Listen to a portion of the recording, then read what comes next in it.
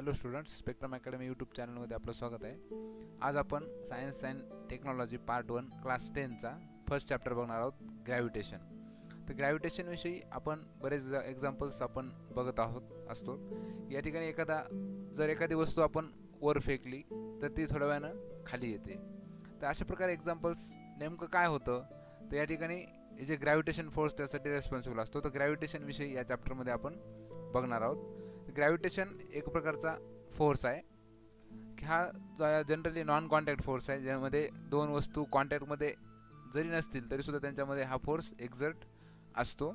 याविषयी डिटेलमध्ये बघताना आपल्याला जे आहे सर्वप्रथम याविषयी बघताना जे आयझॅक न्यूटन या सायंटिस्टविषयी आपण बघत असतो. जनरली आपण या ठिकाणी यांची जी एक गोष्ट आहे आपण लहानपणापासून ऐकत असतो की जी न्यूटन एकदा जे आहे सफरचंदाच्या झाडाखाली बसलेले असताना त्यांच्या जे आहे डोक्यावर एक सफरचंद पडतं.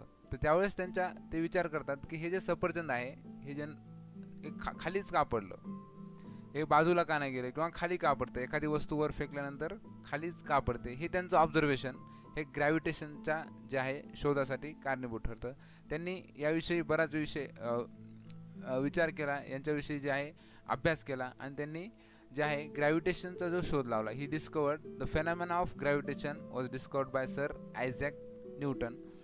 नेक्स्ट यांच्यामध्ये तर कसा शोध लावला यांनी, तर he discovered the force by seeing an Apple fall from the tree on the ground.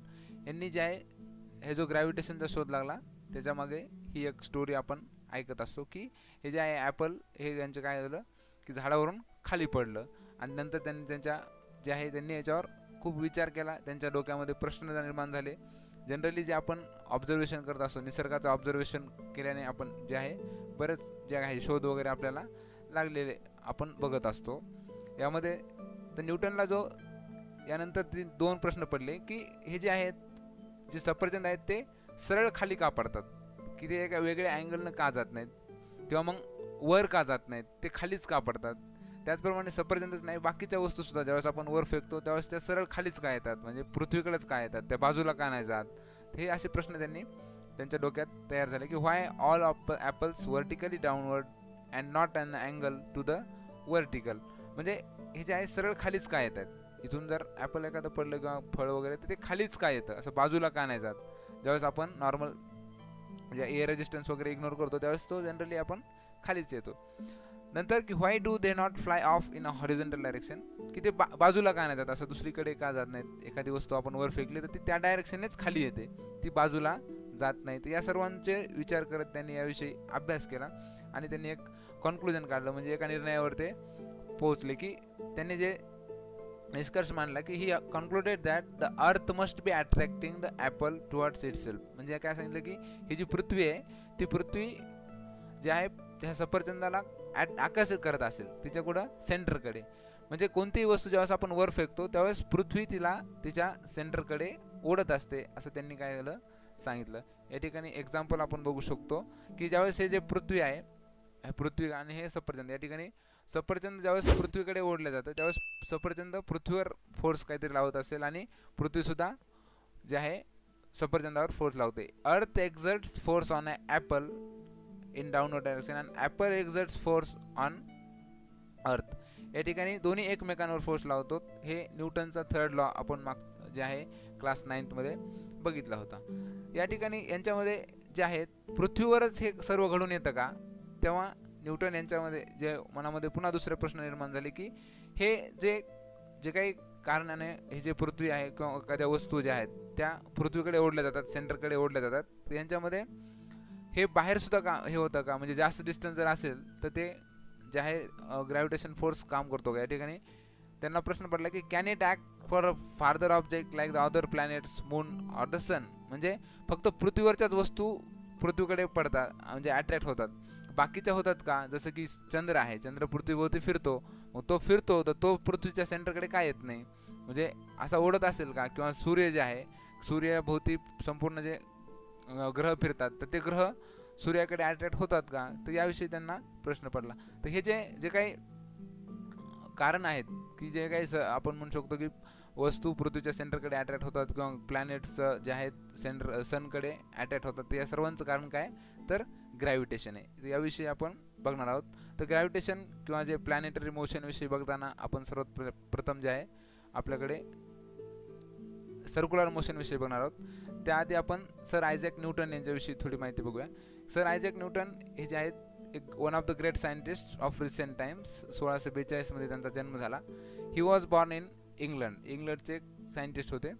यांचं जे योगदान आहे सायन्समध्ये खूप मोठ्या प्रमाणात आहे. He gave his lodge of motion, equation of motion and theory of gravity in his book Principia. एक प्रिन्सिपिया नावाचं एक पुस्तक आहे. याच्यामध्ये त्यांनी लॉज ऑफ मोशन जे की आपण स्टडी केलेले आहेत, न्यूटन्स 3 लॉज ऑफ मोशन. नंतर इक्वेशन ऑफ मोशन आपण बघू शकतो, कायनेटिक इक्वेशन जे आहेत ज्यामध्ये आपण डिस्प्लेसमेंट काढतो, वेलोसिटी काढतो ऑब्जेक्टची, ॲक्सेलरेशन विषयी बघतो. तर इक्वेशन ऑफ मोशन आणि थिअरी ऑफ ग्रॅव्हिटी हे यासोबतच थिअरी ऑफ ग्रॅव्हिटी म्हणजेच ग्रॅव्हिटेशनच्या जे आहेत की फोर्स कशा प्रकारे एक्झर्ट होतो, त्याचा इफेक्ट काय आहे, त्याचं मोशन कशा प्रकारे म्हणजे चेंज होत राहतं, या ठिकाणी त्यांनी हा थिअरी ऑफ ग्रॅव्हिटी सांगितलेली आहे. या व्यतिरिक्त त्यांनी ऑप्टिक्समध्ये पण काम केलेलं आहे. त्यांचे बरेच शोध या ठिकाणी म्हणजे आपण हायर लेवलला स्टडी करत असतो. तर नेक्स्ट या ठिकाणी सर्वात महत्त्वाची गोष्ट जी आहे आपण स्टडी करताना सर्क्युलर मोशन आणि सेंट्रिपिटल फोर्स ह्या दोन कॉन्सेप्ट आपल्याला बघावे लागतात.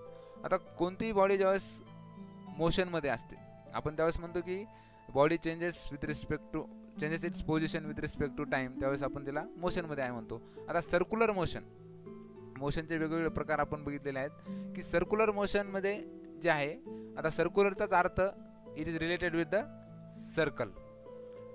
Circular motion means the motion perform by object in a circumference of circle. म्हणजे हा जो ऑब्जेक्ट आहे तो जर सर्कलच्या सर्कम्फरन्स भोवती आपण म्हणू शकतो, ह्या इन सर्कलचा सर्कम्फरन्स भोवती जर मोशन परफॉर्म करत असेल सर्क्युलर मॅनरमध्ये, तर त्याला आपण काय म्हणत असतो सर्क्युलर मोशन. याची डेफिनेशन येत आहे the motion of particle along the circumference of circle.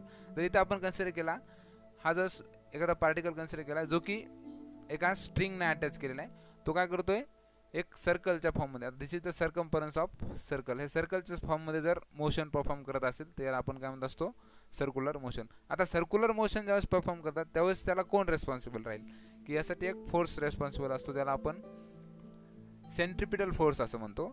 Centripetal फोर्समध्ये ज्यावेळेस आपण आता एक स्ट्रिंग घेतली फॉर एक्झाम्पल आणि तिला एक स्टोन अटॅच केला जे आहे आणि तिला जर आपण रिव्हॉल्व केलं या ठिकाणी म्हणजे सर्क्युलर मोशन परफॉर्म केलं, तर त्यावेळेस आपल्याला जर आपण हाताने जर तो ऑब्जेक्ट फिरवत असू तर आपल्या हाताला थोडंसं एक फोर्स जो आहे तो जाणवत असतो या ठिकाणी. म्हणजे एक की मध्ये ओढलाय, काहीतरी मध्ये ओढल्या जातं याचा आपल्याला फील येतो. म्हणजे हा जो फोर्स आहे मध्ये ओढणारा, ठीक आहे, हा जो ऑब्जेक्ट आहे तो सर्क्युलर मोशन जे परफॉर्म करतो त्यावेळेस ह्या ऑब्जेक्टला कुणीतरी मध्ये ओढतं, कोणता तरी फोर्स जे आहे तो मध्ये ओढतो आणि तो मध्ये येणारा जो फोर्स आहे आतमध्ये सेंटरकडे येणारा फोर्स तोच काय करतो ह्या ऑब्जेक्टला सर्क्युलर मोशन जे आहे ते परफॉर्म करण्यासाठी कारणीभूत ठरतो. तर या ठिकाणी जर आपण याचे एक्झाम्पल बघितलं तर आपण बघत असतो ग्रामीण भागामध्ये जेव्हा शेतकरी असतो तो गोफण फिरवत असतो. गोफण कशासाठी की जे पिकाचं वगैरे आपले पक्ष्यांपासून संरक्षण करण्यासाठी गोफण, त्या गोफणीमध्ये काय असते आपल्याला दगड टाकत असतो आणि त्यामध्ये त्याला फिरवल्यानंतर काय होतं एक जे आहे स्ट्रिंग सोडत असतो आणि त्यानंतर काय होतं हा दगड जो आहे तो खूप दूरवर जातो. म्हणजे ज्यावेळेस हा फोर्स जे आहे स्ट्रिंग ज्यावेळेस आपण रिलीज करूया त्यावेळेस हा जो ऑब्जेक्ट आहे सर्क्युलर मोशन परफॉर्म करणारा तो काय करतो एका स्ट्रेट लाईनमध्ये जातो. याचा अर्थ काय, जोपर्यंत हा जे सेंट्रिपिटल फोर्स आपण म्हणू शकतो सेंट्रिपिटल फोर्स जोपर्यंत या वस्तूवर लागलेला आहे तोपर्यंत ती काय करेल सर्क्युलर मोशन एक्झर्ट परफॉर्म करेल आणि जेव्हा हा फोर्स निघून जाईल सेंट्रिपिटल फोर्स त्यावेळेस काय करेल हा परत आपल्या लिनियर मोशनमध्ये म्हणजे स्ट्रेट लाईनमध्ये तो जाईल. या ठिकाणी ज्या पॉईंटला हा फोर्स निघून जाईल त्या पॉईंटपासून काय होईल तो परत लिनियर मोशन परफॉर्म करेल. का लिनियर मोशन परफॉर्म करेल, कारण याला कोणी या पॉईंटला ज्यावेळेस फोर्स निघून जाईल सेंट्रिपिटल किंवा हा ही स्ट्रिंग ज्यावेळेस काढून घेतली जाईल त्यावेळेस इथं काय होईल की याला आपण सेंटरकडे ओढणारा सेंटर सिकिंग फोर्स नसणार आहे, त्याच्यामुळे हे जो पार्टिकल आहे तो काय करेल स्ट्रेट लाईनमध्ये किंवा लिनियर मोशन परफॉर्म करेल. तर सेंट्रिपिटल फोर्सची डेफिनेशन आपण बघू शकतो, the force acts on the object moving along a circle and directed toward the centre of the circle. आता toward the centre of the circle हा खूप महत्त्वाचा आहे.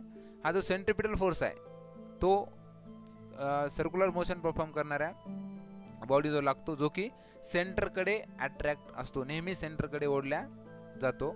याचा फॉर्म्युला आपण बघू शकतो. सेंट्रिपिटल फोर्स नेहमी mv²/r ने दिला जातो, जिथं की m जे आहे ह्या वस्तूचं मास आपण म्हणू शकतो. If this is a stone then mass of stone is m. v is the velocity of the particle, velocity of the stone, किंवा आपण त्याला स्पीड म्हणू शकतो. And r is the radius of the circle in which the object performs the circular motion, म्हणजे याचा जो radius. तर या ठिकाणी सेंट्रिपिटल फोर्स खूप महत्त्वाचा असतो. कोणतंही सर्क्युलर मोशन मध्ये एखादे जर परफॉर्म करायचं असेल तर आपल्याला सेंट्रिपिटल फोर्स नेसेसरी असतो. याला बॅलन्स करणारा एक दुसरा सेंट्रिपिटल फोर्स असतो, पण त्याविषयी आपण बघणार आहोत. Centripetal force. आता ज्यावेळेस हा जो स्ट्रिंग आहे, for example this is the string and we rotate this stone in a circular manner, in a circular motion. If the string is released, the force stops acting if we release the string. ज्यावेळेस त्याच्यावर string release केलं जाईल, string सोडून दिलं जाईल, त्यावेळेस त्याच्यावर जो फोर्स लागणार आहे तो इंटरनल सेंट्रिपिटल फोर्स आहे, तो काय होतं, स्टॉप होतो. आणि तेव्हा काय होतं, हा जो स्टोन आहे तो कुठे जातो, एका लिनियर मोशन परफॉर्म करतो. लिनियर मोशन लिनियरली जातो, तो सर्क्युलरमध्ये येणार नाही. आता हा जो आहे तो जो सर्क्युलर लिनियर मोशन कुठून स्टार्ट करतो, जिथं ज्या डायरेक्शनने वेलोसिटी आहे त्या डायरेक्शनने, म्हणजे ज्याला आपण टँजंट म्हणतो. हे जे आहे, the force stops the acting if we release the string. The stone will fly off along the straight line which is tangent. म्हणजे हा जो स्टोन आहे तो कुठं जाईल, एका वेलोसिटीच्या डायरेक्शनने जाईल, जे की स्ट्रेट जाईल, आणि याला आपण टँजंट असं म्हणतो. हे दिस tangent is always perpendicular to the radius at the position of the stone because that is the direction of its velocity at that instant of time. ह्या इन्स्टंटला ज्यावेळेस फोर्स निघून गेला त्या इन्स्टंटला डायरेक्ट वेलोसिटीची डायरेक्शन कुठे आहे त्या डायरेक्शनने हा काय करतो, स्टोन फ्लाय ऑफ होतो किंवा निघून जातो. नेक्स्ट याचे एक्झाम्पल आपण बघू शकतो, जे आहे circular मोशनचे. Best example is moon. Moon is the one of the satellite of the earth. हा जो रोटेट करतो, जनरली आपण बघतो की चंद्र हा सर्क्युलर ऑर्बिटमध्ये पृथ्वीच्या भोवती फिरत असतो. हे एक एक्झाम्पल आहे. यावेळेस काय होतं की हे जे आहे सेंट्रिपिटल फोर्स जे आहे अर्थच्या सेंटरकडे लागला जातो. चंद्रावर जो सेंट्रिपिटल फोर्स आहे तो अर्थच्या सेंटरकडे येतो. इथं दिलं आहे की the moon to go around the earth there must be a force which is exerted on the moon and this force must be exerted by the earth which attract the moon towards the itself. म्हणजे पृथ्वी चंद्राला तिच्याकडे आकर्षित करते, जेणेकरून तिला जे centripetal force provide करतो. आणि ह्या आकर्षणामुळे काय होतं, चंद्र जे आहे तो सर्क्युलर ऑर्बिटमध्ये फिरत असतो. म्हणजे प्रत्येक पॉईंटला जे आहे पृथ्वी काय करते, ह्या चंद्राला सेंटरकडे, आपल्या सेंटरकडे ओढण्याचा प्रयत्न करते, आणि त्याचा जो फोर्स आहे तो आपण सेंट्रिपिटल फोर्स असं म्हणतो. त्याच्यामुळे हा जो चंद्र आहे तो एक सर्क्युलर ऑर्बिटमध्ये फिरत असतो. नेक्स्ट एक्झाम्पल जे आहे आपण जे आपले सोलार सिस्टीममध्ये बघू शकतो आपल्या, की सोलार सिस्टीममध्ये सन जे आहे तो सेंटरला आपण कन्सिडर करत असतो. आणि नंतर बाकीचे जे प्लॅनेट्स आहेत आपण बघतो की हे जे प्लॅनेट आहेत ते काय होतात, सूर्याभोवती फिरत असतात. तर हे जे सर्क्युलर ऑर्बिटमध्ये फिरतात याचा अर्थ यांच्यामध्ये सुद्धा यांना इथं काय असेल, एखादा सेंट्रिपिटल फोर्स नेसेसरी आहे, जो की जे आहे हे जे प्लॅनेट आहेत ते जनरली सेंटरकडे अट्रॅक्ट होतात. म्हणजे जनरली हा जो सन आहे तो काय करतो, या ठिकाणी प्लॅनेट्सला आकर्षित करतो. The sun must be attracting the planets including the earth towards the itself. सूर्य पृथ्वीसोबतच आणखीन जे प्लॅनेट्स आहेत बाकीचे, जनरली आपण बघू शकतो मर्क्युरी, व्हेनस किंवा ज्युपिटर, मार्स, युरेनस हे आहेत. हे सर्व काय आहेत, वेगवेगळ्या ऑर्बिटमध्ये आहेत. ते त्यांच्या ऑर्बिटमध्ये ते सर्व काय करतात, सेंटरकडे आकर्षित होत असतात सूर्याकडे, आणि त्याच्यामुळे हा काय करतात, सर्क्युलर मोशन परफॉर्म करतात. नेक्स्ट, ज्यावेळेस आपण प्लॅनेटरी मोशनची स्टडी करत असतो त्यावेळेस एक नाव आपल्याला आवर्जून घ्यावं लागतं, Johannes Kepler. Johannes Kepler is the one of the great astronomer. He was the German astronomer and mathematician. He started working as a helper to the famous astronomer Tycho Brahe. हे एक ॲस्ट्रॉनॉमर होते, म्हणजे खगोलशास्त्रज्ञ होते, जे की आकाशामधले चंद्र, तारे, ग्रहांची स्थिती, त्यांचं टाईम पिरियड लागणे किंवा बाकीचे यांचे जे आहे अभ्यास करणारे जे आपण म्हणू शकतो शास्त्रज्ञ, त्यांना आपण खगोलशास्त्रज्ञ म्हणतो. आता टायको ब्राहे हे जे आहेत हे एक शास्त्रज्ञ होते. पराग्वे 1600 मध्ये यांच्यामध्ये हे झाले. तर यांचा जो असिस्टंट म्हणून आपण म्हणू शकतो की जोहान्स केपलर यांनी असिस्टंट म्हणून काम बघायला सुरुवात केली 1600 मध्ये. Tycho Brahe. आता टायको ब्राहे यांचं जे पूर्ण आयुष्य जे आहे ऑब्झर्वेशन करण्यामध्येच घालवलं त्यांनी. म्हणजे ग्रहांच्या स्थितीविषयी, ग्रहांना लागणारा टाईम याविषयी त्यांनी बरेच जे आहे ऑब्झर्वेशन केले. त्यावेळेस जे आहे गॅलिलिओ यांनी टेलिस्कोप शोधायच्या अगोदर जे आहे जनरली जे शास्त्रज्ञ आहेत ते म्हणजे उघड्या डोळ्यांनीच ऑब्झर्वेशन आपले करायचे. त्यावेळेस त्यांचे जे ऑब्झर्वेशनमध्ये वगैरे एवढी ॲक्युरेसी येत नव्हती. तरी पण त्यांनी जे ऑब्झर्वेशन केले की टायको ब्राहे यांचं पूर्ण आयुष्य ऑब्झर्वेशन करण्यामध्येच गेलं. त्यांनी जे आपण जे ऑब्झर्वेशन आहेत ते लिहून ठेवले होते आणि त्यांनी जे काही निष्कर्ष काढायच्या अगोदरच त्यांचं काय झालं, निधन झालं. त्यामुळे यांचे जे त्यांच्यानंतर जो त्यांचा हेल्पर होता किंवा असिस्टंट होता जोहान्स केपलर यांनी जे काही डाटा टायको ब्राहे यांनी कलेक्ट केला होता त्याचा जो ऑब्झर्वेशन आहे त्याविषयी परत अभ्यास केला आणि त्या अभ्यासावरून त्यांनी 3 लॉज जे आहेत ग्रहांच्या जे आहे गतीविषयी आपण म्हणू शकतो the Kepler's lodge of planetary motion त्यांनी प्रपोज केले. Kepler use the observation of planetary positions made by Brahe to discover the lodge of planetary motion. म्हणजे हे जे काही लॉज आहेत ते पूर्ण बेस्ड आहेत टायको ब्राहे यांनी केलेल्या ऑब्झर्वेशनवर बेस्ड आहेत. केपलर यांनी फक्त त्यांचा ऑब्झर्वेशनची स्टडी केली आणि हे जे प्लॅनेटरी मोशनविषयी लॉज स्टेट केले. नेक्स्ट त्यांचा आपण पहिला लॉ जो आहे तो बघूया, Kepler's first law. Kepler's first law सांगतो की ग्रहाविषयी जे आहे ग्रहाचे जे मोशन आहे ते मोशन कशा प्रकारे फिरतं. आपण सर्क्युलर मोशन आपण बघितलं की the motion which perform by particle in a circular orbit. Same तसंच जे आहे की ग्रह जे असतात ते कोणत्या प्रकारचं मोशन परफॉर्म करतात. तर केपलरचा पहिला लॉ जो असतो तो ग्रहाच्या गतीविषयी सांगतो. The orbit of planet is and ellipse with the sun at one of the फोसाय. म्हणजे हा काय सांगतो या ठिकाणी की हा जो सन आहे हा सन आपण जो प्लॅनेट बघितले सूर्यमालेतील किंवा कोणत्याही आपण सेलेस्टियल बॉडीज म्हणूया की त्या ठिकाणी हे जे प्लॅनेट आहेत ते काय कशा प्रकारे फोकस जे मोशन परफॉर्म करतात. तर they are the orbit of planet is and ellipse with the sun at one of the फोसाय. म्हणजे प्लॅनेट जे आहेत ते मोशन कसं परफॉर्म करतात, इलिप्टिकल ऑर्बिटमध्ये परफॉर्म करतात. हे अशा प्रकारे ellipse is the geometrical figure which has 2 focus. याला 2 फोकस असतात. जसं सेंटर आपल्याला सर्कलला एक सेंटर असतं आणि त्या सेंटरपासून प्रत्येक पॉईंट कशा इक्विडिस्टन्सवर असतो, पण तसं नाही, इलिप्समध्ये 2 फोकस असतात. आता त्या ठिकाणी यांनी सांगितलं की जर आपण या फोकसमधील एका फोकसवर जर सन आपण कन्सिडर केला तर प्लॅनेट जे आहेत ते इलिप्टिकल ऑर्बिटमध्ये फिरतात. हा केपलरचा पहिला नियम सांगतो. त्याच्यामुळे आपण या लॉला जनरली लॉ ऑफ ऑर्बिट सुद्धा म्हणतो, कारण हा जो आहे तो जनरली प्लॅनेटच्या ऑर्बिटविषयी आपल्याला माहिती देत असतो. त्यामुळे याला आपण लॉ ऑफ ऑर्बिट सुद्धा म्हणत असतो. सेकंड लॉ जो आहे तो काय स्टेट करतो, the line joining the planet and the sun sweeps equal areas in equal interval of time. याचा अर्थ काय, ज्यावेळेस आपण हा सूर्य एका फोकसवर घेतला याला आपण फोसाय म्हणतो, कारण हे प्लुरल वर्ड आहे, फोकसचा प्लुरल फॉर्म.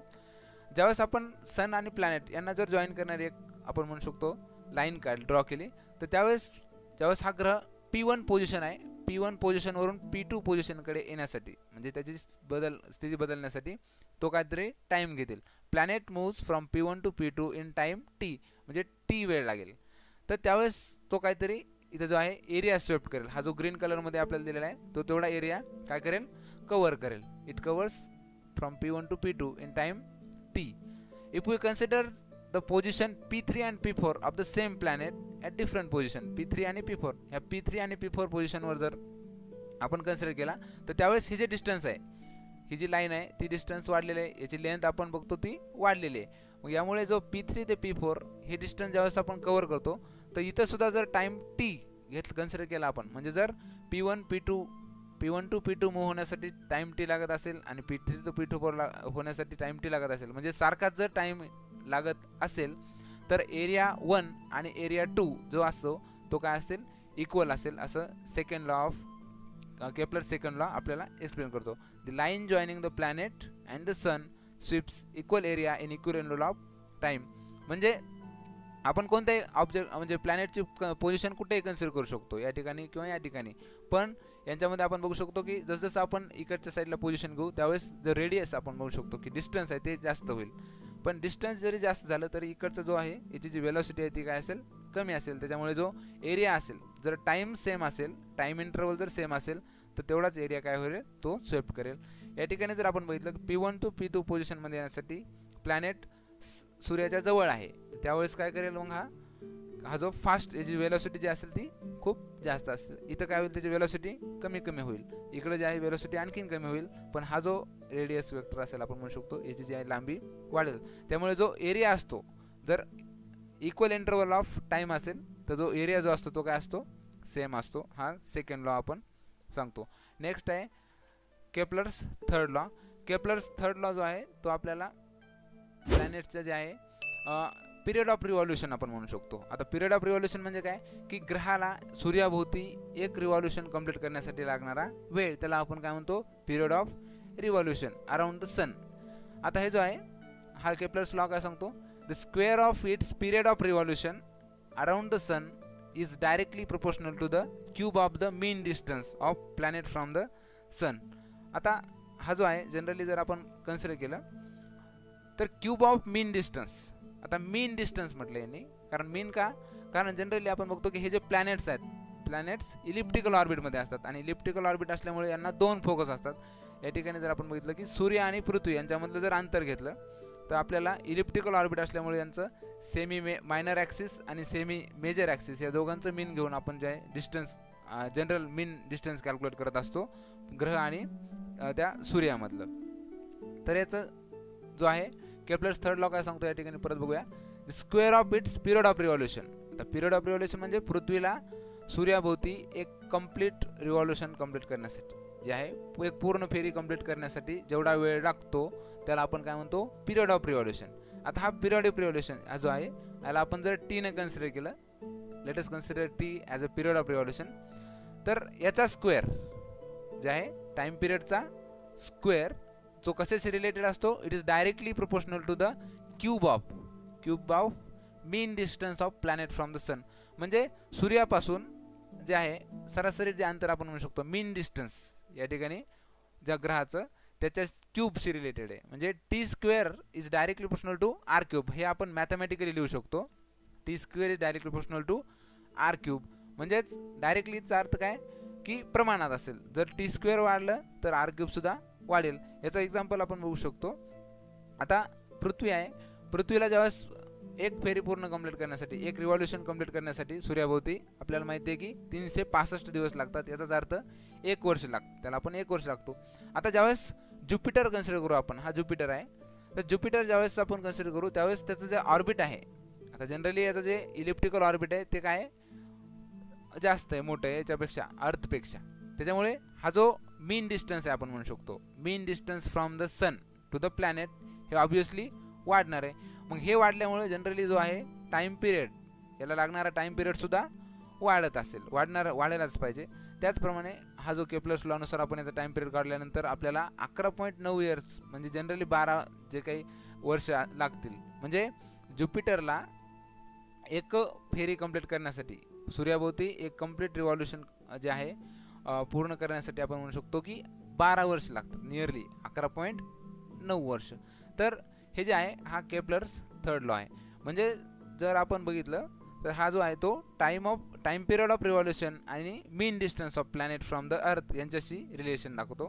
जर आपण याला कन्सिडर केलं T square by R cube equal to constant, हा जो आहे तो कॉन्स्टंट आहे. हे जनरली आपल्याला न्यूमरिकल सॉल्व करण्यासाठी सुद्धा उपयोगात येतात. तर आजच्या लेक्चरमध्ये आपण ग्रॅव्हिटेशन विषयी बघितलं. ग्रॅव्हिटेशनचे जे आहे जनरली जो प्लॅनेटरी मोशन विषयी आपण केपलर्स लॉज बघितले. केपलर्स लॉज पहिला जो लॉ आहे तो लॉ ऑफ ऑर्बिट आहे, जो की आपल्याला ऑर्बिट विषयी सांगतो की प्लॅनेट जे आहेत ते इलिप्टिकल ऑर्बिटमध्ये फिरत असतात. नेक्स्ट जो आहे लॉ ऑफ एरिया म्हणतो आपण त्यांना की line joining the planet from sun sweeps equal area in equal interval of time. आणि थर्ड जो आहे तो टाइम पिरियड आणि मीन डिस्टन्स यांच्याशी रिलेटेड हा जो आहे तो दाखवतात. केपलर्स लॉ जे आहे जनरली आपण कॉन्सेप्च्युअली जर बघितलं तर क्लास 10मध्ये मागच्या वर्षीच आपण जर बघितलं की मार्च 2020चा जर पेपर बघितला तर त्यामध्ये एक प्रश्न आला होता की state the Kepler's 3 law. State forward प्रश्न येतात, या ठिकाणी तिन्ही स्टेटमेंट तुम्हाला पाठ पाहिजे. याविषयी आपण जे आहे याच्या नेक्स्ट जे आर्टिकल आहे आपण म्हणू शकतो ग्रॅव्हिटेशनल लॉ वगैरे जे आहे ते आपण डिटेलमध्ये बघणार आहोत. थँक्यू.